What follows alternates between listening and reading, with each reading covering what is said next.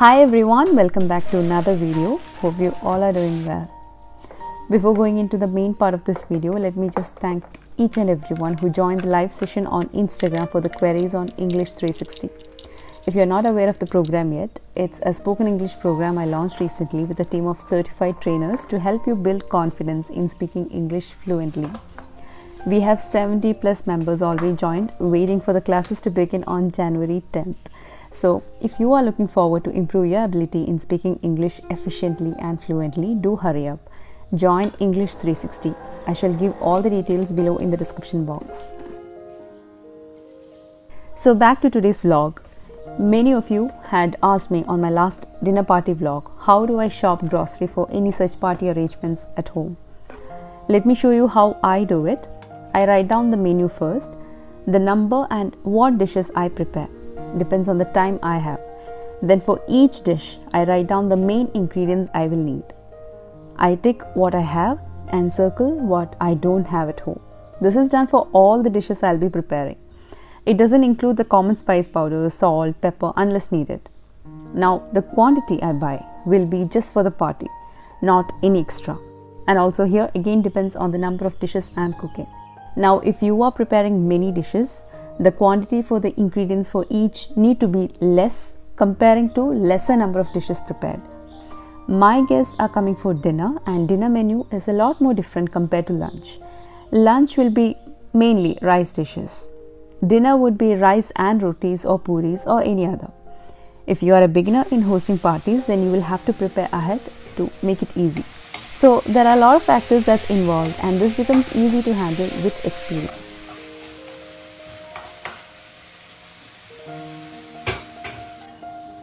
Right now.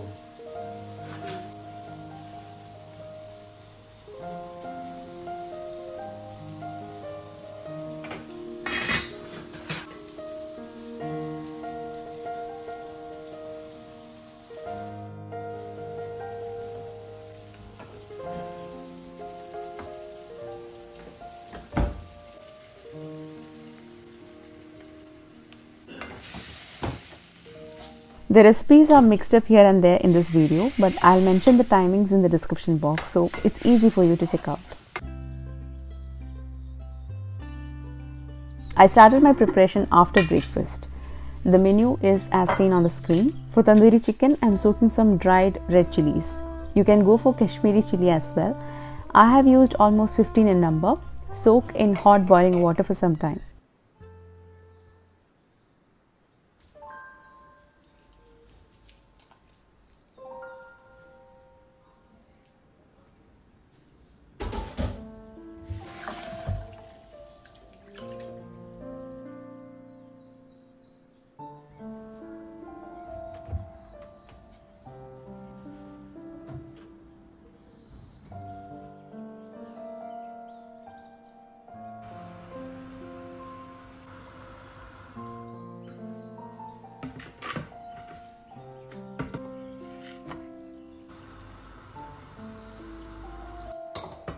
Into a blender goes in coriander leaves, mint leaves, 20 shallots, 1 whole garlic bulb and a medium sized ginger. Then goes the soaked red chillies.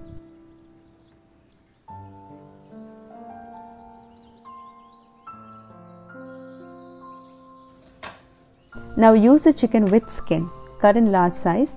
If you want to know how to cut a whole chicken, I shall share my video link in the description box. Poke few times to get it well marinated. Add the marinade in a large bowl. Add around half cup curd,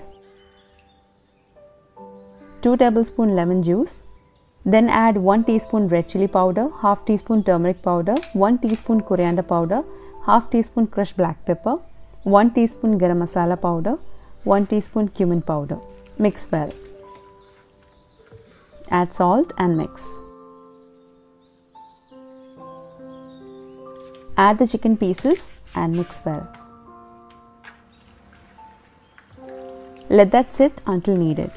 I kept that on the countertop. You may keep it in the refrigerator if you want.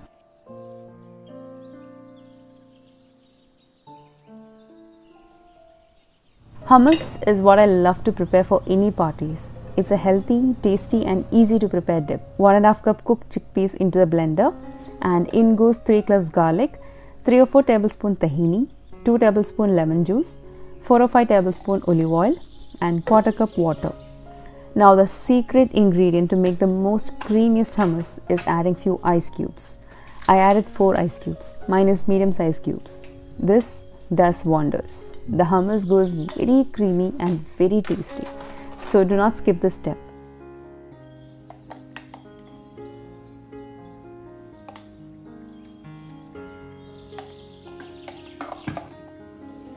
I poured the hummus into a bowl, covered and placed this in the fridge.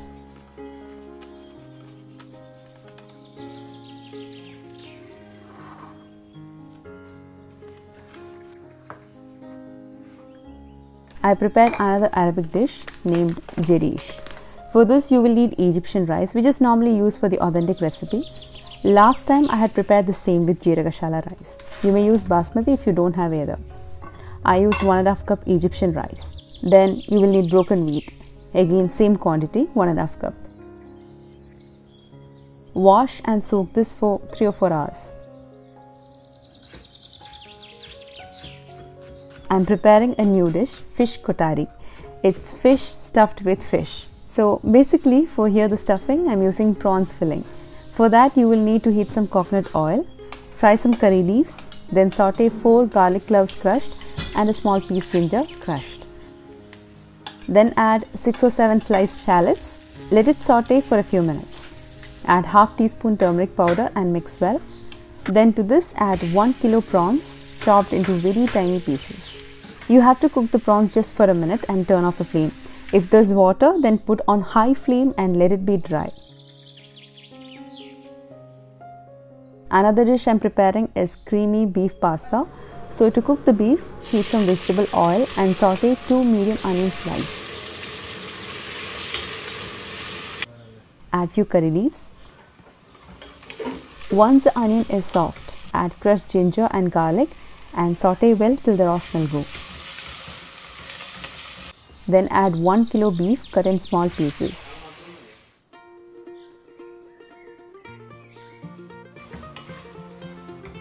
When the color changes to pale, add 1 teaspoon Kashmiri red chilli powder, half teaspoon turmeric powder, 2 teaspoon coriander powder, half teaspoon garam masala powder. Mix well for 2 minutes. Chop in 1 large tomato.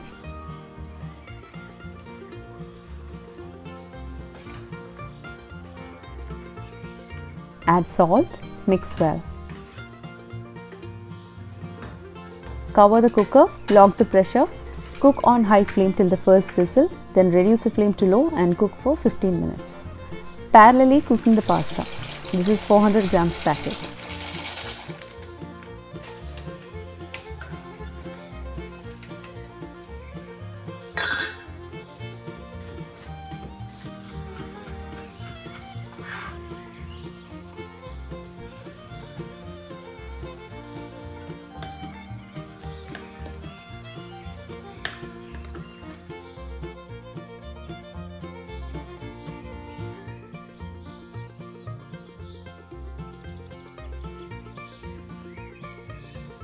Normally I prepare macaroni salad.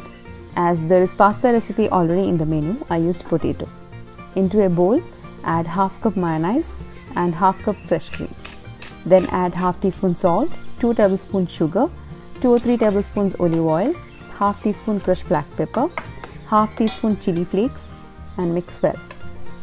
Then goes 1 large potato that was cubed and steamed, 1 apple chopped, 1 cucumber chopped, few coriander leaves chopped and few dill leaves chopped. Mix really well and adjust the seasoning as per your taste. Chill this in the fridge.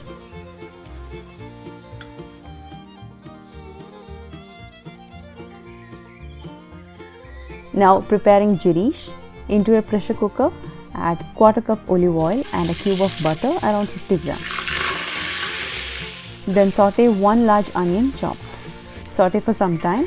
Now you can add chicken or any meat into this and remove the bones later, but I added stock. Here I added vegetable stock. You can add chicken stock as well. Once the onion is a bit fried, add 1 teaspoon cumin powder. Mix for a few seconds. Then goes in the soaked rice and wheat. Drain and add. Roast it for 2 minutes. Now add hot water. Add 4 cups in the same cup you measured the rice and wheat.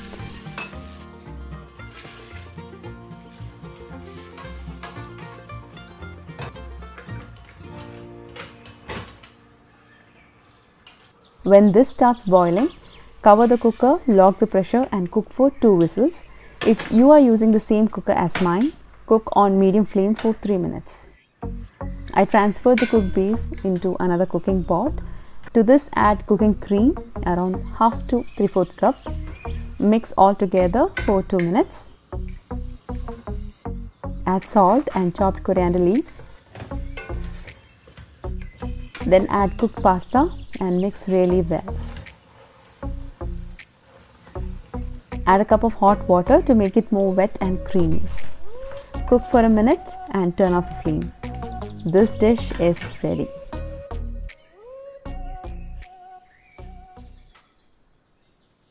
As a dessert, I prepared a quick and easy one this time. I normally buy Betty Crocker brand for brownies. This is nothing sponsored. I baked this a bit earlier and kept aside because I will need my oven later to cook the chicken and fish. If you can serve warm brownies, it will be even more tastier.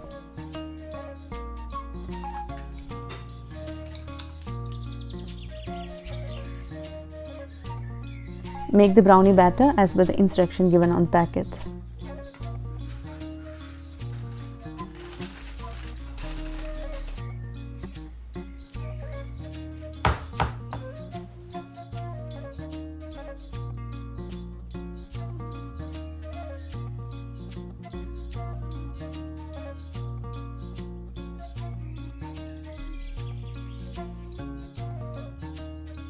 This is ready.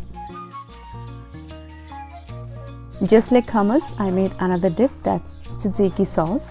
For this you will need to grate 1 cucumber,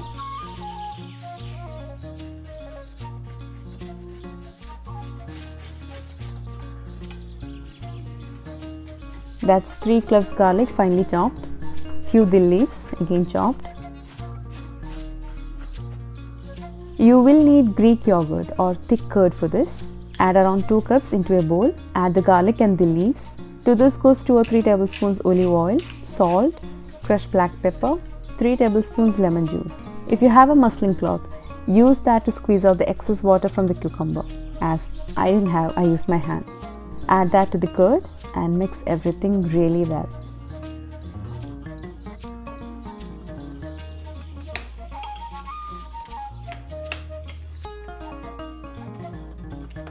This is ready.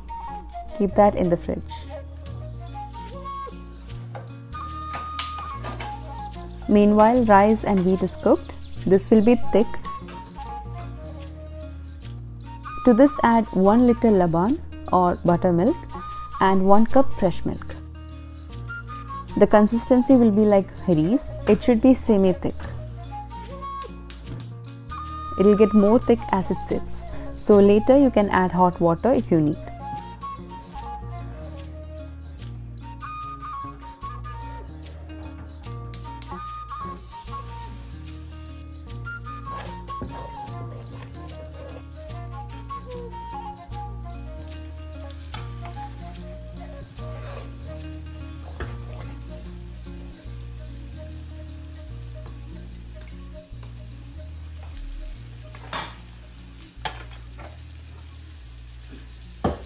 Fry some onion in butter and keep aside. This will be used to garnish the Jareesh.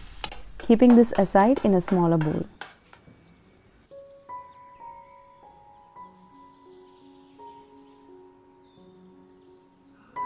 Preparing fish Kotaari. This is white fillet fish. You will have to season it with some salt and pepper first.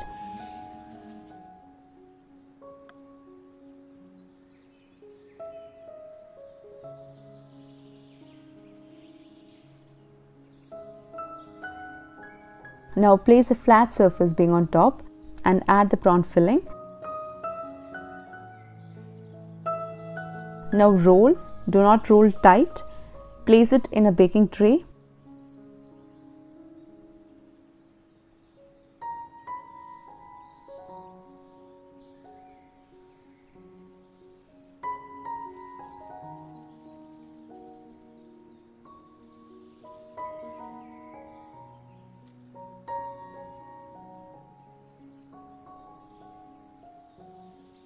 The tray is packed well. Now melt some butter, add 2 teaspoons Kashmiri red chilli powder and half teaspoon turmeric powder. Fry this for few seconds and pour this over the fish. Bake in a preheated oven at 190 degrees Celsius for 20 to 25 minutes. Into another pan, heat some oil, saute 2 medium onions sliced. Then add 2 small tomatoes sliced.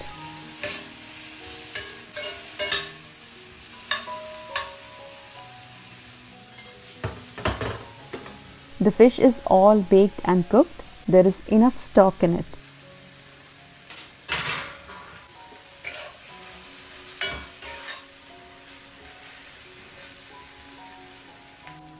Meanwhile, placing the chicken pieces on the rack to get it grilled.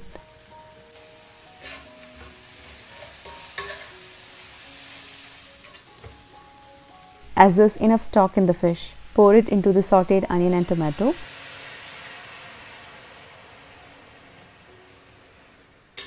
Let this get evaporated with the flavors infused in it.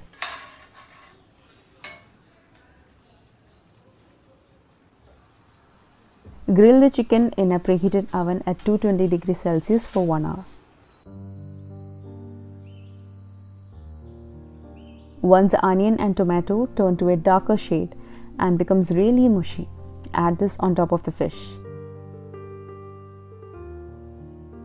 The delicious fish kotaari is ready.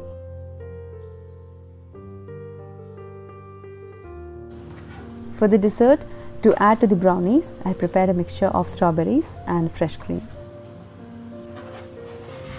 Chop some strawberries into a bowl, add 1 or 2 tablespoons sugar, then add 1 cup fresh cream. Mix and keep this in the refrigerator.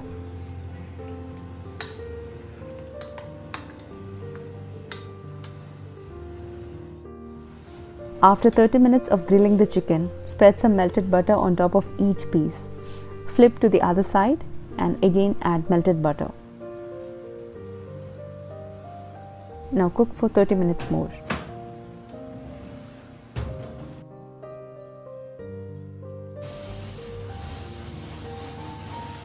As I always say, do not forget to clean your sink and stove as you get time in between, or else it will pile up.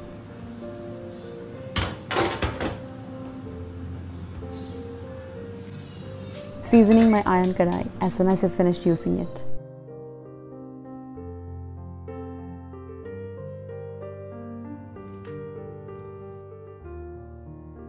I slice some capsicum, cucumber and celery to dip in the hummus and tzatziki sauce.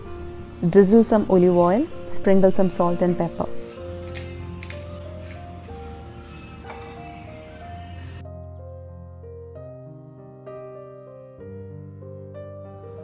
Jareesh was thick, so mixed with some hot boiling water to make it loose.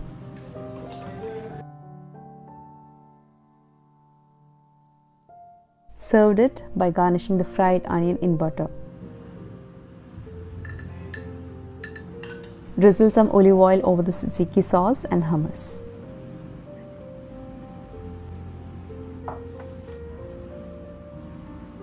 Sprinkle some cumin powder over the hummus. And that's our dinner treat for our guest.